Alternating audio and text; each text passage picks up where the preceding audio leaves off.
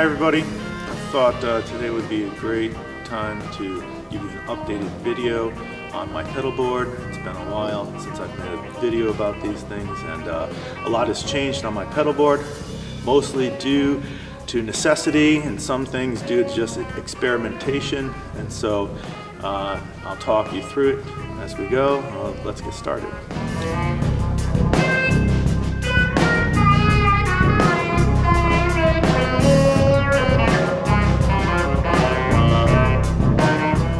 So I'm still using the Voco-Loco preamp. It's so important to have a preamp to stabilize your sound, to give you a nice clean sound coming in, especially if you play the horn. And I like this one because of the options it gives me. So I'm taking my sound from my preamp and sending it out. The first pedal it goes to is my noise suppressor, noise gate.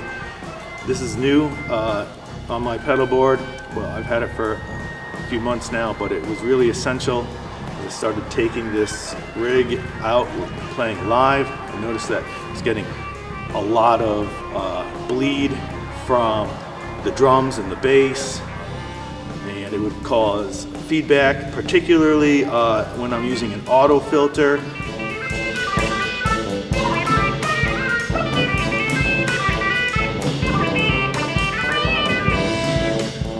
The auto filter would pick up the low frequencies of the bass, and it would just start whoom, whoom, whoom, feeding back like that. So the noise suppressor really solved that problem. Threshold's up all the way on it, and it only picks up, it only engages or opens the gate when I start playing, and it's really solved the issue of bleed from the drums and the bass. So in a lot of effects signal flow, you get the effects lined up linearly or serially, one right after another. And one thing I've really tried to do is do it a little bit differently, run my effects, or most of the effects, in parallel, so that I can mix and match the way the effects are shaping my sound. It's not any better than lining them up serially, but it gives me just something different. And so I'm going to explain how I split my sound and how I take it out throughout the board. So after the noise suppressor, we go into the Meris Enzo, which is an instrument synthesizer.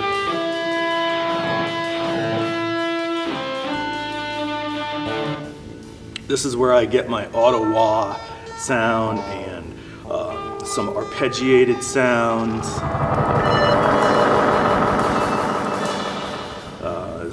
It has a great ring modulator. I've talked about this before. I love the ring modulator in it. And at this point, the Enzo allows me to split my sound, and I have a completely dry track coming out of one of the outputs. It's stereo out. So the wet goes directly back into my Voco-Loco. So this first stream of effects is exclusively the Meris Enzo coming back out and mixing with my dry sound in my preamp. Then I take the dry out of the Enzo and send it over to the Gamechanger PLUS pedal. This is a new pedal for me. I just recently got it. I've been wanting it for a while, checking out videos on it, and it's really cool. It works great. I have a couple of videos that I use it, just the Plus pedal, kind of demonstrating its ability.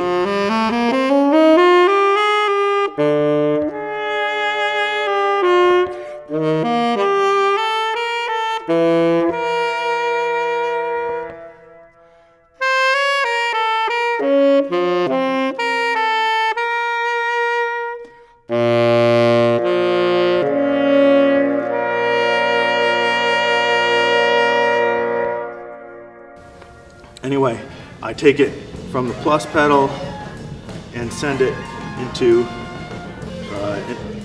the Meris Ottobit Jr. Now, at the Plus pedal, I'm also splitting the sound again. So I have a direct dry out and then one I use for wet. The wet out is going to the Ottobit Jr. and the dry out is coming over to the Meris Hedra. I'll talk about the Hedra first, and then I'll talk about the signal I send to the Ottobit Jr. So again, I'm taking a dry straight through the plus, not affected by the plus whatsoever, into the Hedra here, and the Hedra is a tone shifter. This is where I'm getting my harmonies.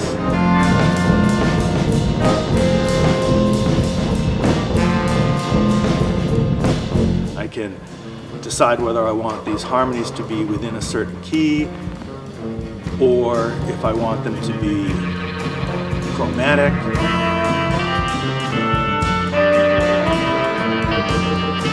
Sometimes I'll stack them in tertian harmonies, like thirds. Sometimes I'll stack them in quartal harmonies, stacked in fourths.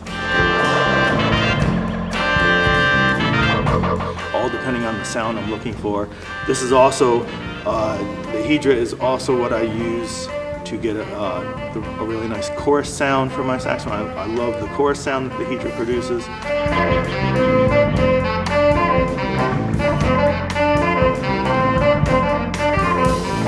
So, harmonies, chords, chorus.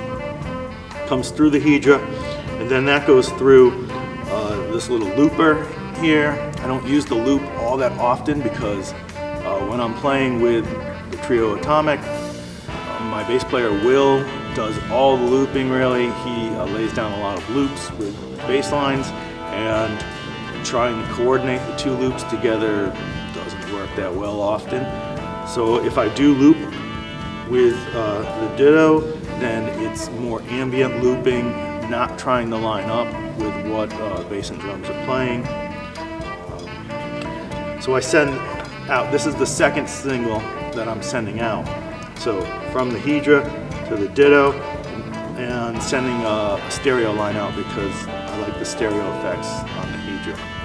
So this is number 2. Number 1 was the Voco-Loco. Number 2 is the Ditto coming out. Now back to the Gamechanger PLUS.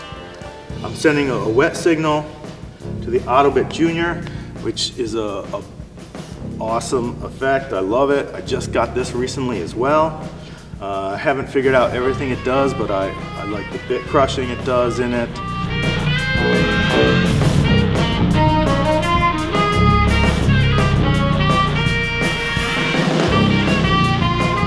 Kind of gives me a really nice fuzz sound. I like the sequencer, especially when the sequencer is moving through the filter, automating the filter. It has a little bit of stutter. I don't use it all that often, but I'm trying to figure out the stutter, and I think it has a lot of cool potential.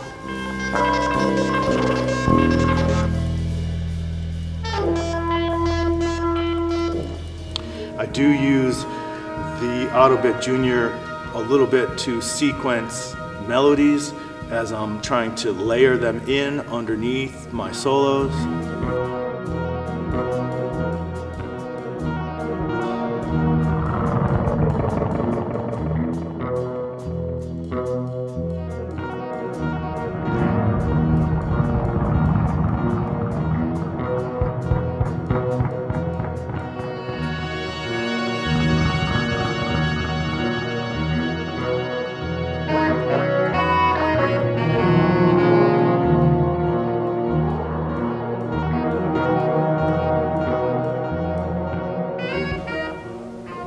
Take any sound that I'm sending through the Ottobit Jr, I'm sending it through my line 6 DL4, which is a delay pedal, a whole bunch of different delays through it.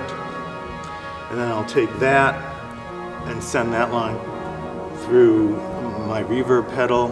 So then this is the third output line I have. So 3 outputs, 2 of them are in stereo, 1 of them is mono.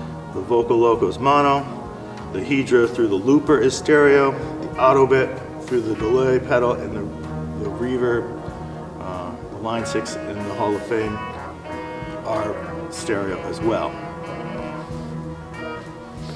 Okay, so I'm still using my MIDI foot controller, the FCB1010.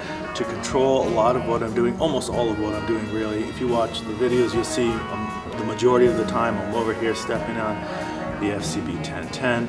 Sometimes I'll go over to the effects pedals and engage them or bypass them, but I really rely a lot on MIDI control to determine the types of sounds I want. The reason I do this is because it allows me to control all of the Meris pedals at once. So I have three signal flows. They're kind of focus on the Meris pedals, the Enzo, the Hedra, and the Ottobit Jr.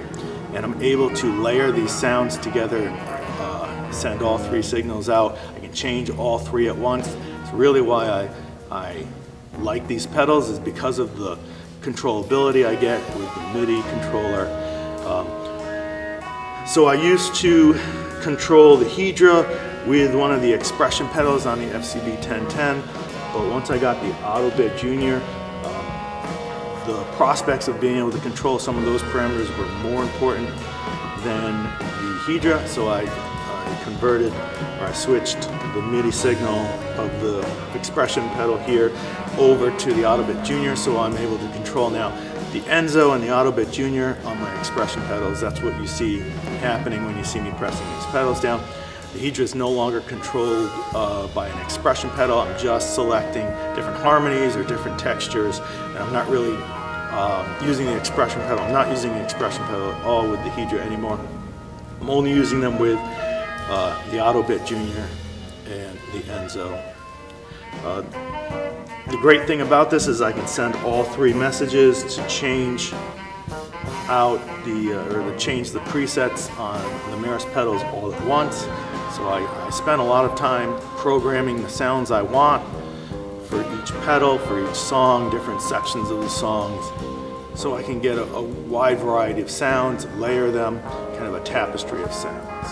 Let's see where all this sound goes into.